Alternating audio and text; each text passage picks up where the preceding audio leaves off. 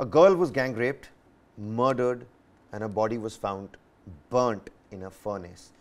Listen into the details and the facts of the story. A 14-year-old was murdered after allegedly being gang raped by unidentified perpetrators who burnt her body in an illegal charcoal furnace in Bhilwara the previous evening.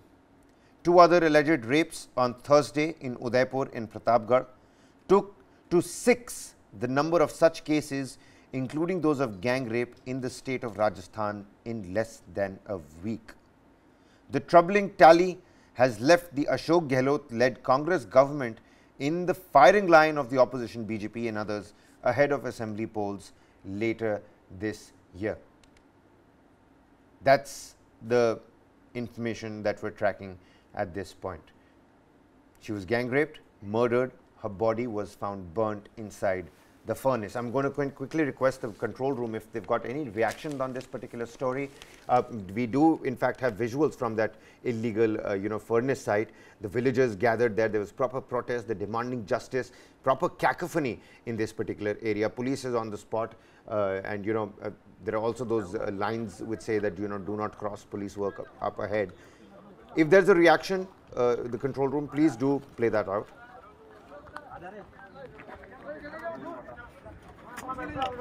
Well, we're being told that there is in fact no bite that's come in so far.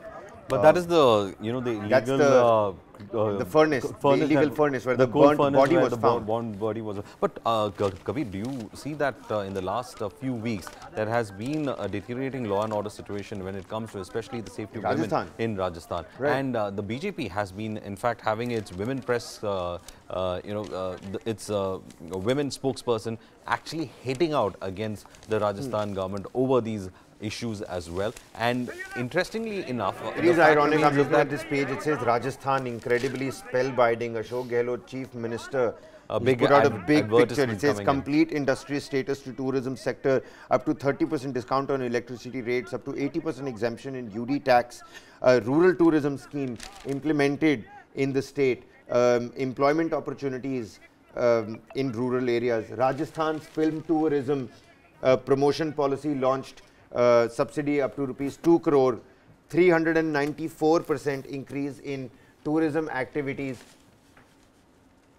I mean, this is what Ashok Gehlot is saying, and this is what's actually happening on the ground. Now, I'm not saying there are people divided on the political spectrum. People who are saying that it's not just about these fancy ads that one can see about Ashok Gehlot and Rajasthan being incredibly spellbinding.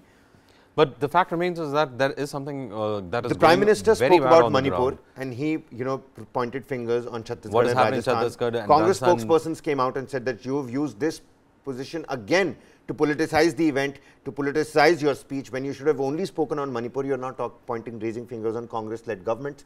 After that, ever since that, in the last 1 week, we are seeing 6th gang rape and or murder case that's happening here. Women being targeted. This is the 14-year-old girl, Varghese. How does one's gut not wrench? Well, in this country, I think, Kabir, over the last 2 months, we have come across such cases, and each time the cases, in fact, rise to the point where we find that there seems to be a lack of security for our women folk in this country. No matter what assurances come in, no matter which government is there, in whichever state, there seems to be a complete lack of security, and it is quite shameful that we aren't able to provide that security as well. Right, and some news coming in from Jodhpur as well. It says gang rape case, cops collect CCTV footage from Guda's house. The Piper City Police of Jodhpur district sacked Rajasthan Minister Rajendra Singh Guda's official residence in Jaipur for spot verification in connection with the abduction and gang rape of 2 minor girls from Piper on Thursday.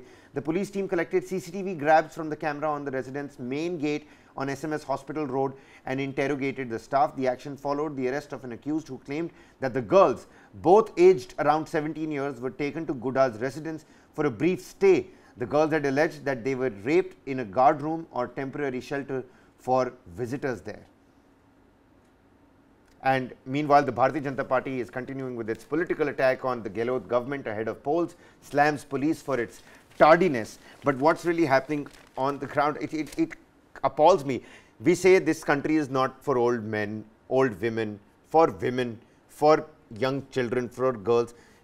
Who is this country for then? I mean, from morning we've been talking about violence and more violence. We've been talking about the situation in Manipur. We are talking about the situation in Nu. We're talking about now these crimes against women in Rajasthan. I mean, I don't know what to say. It's quite shocking that we have nothing else to in fact give.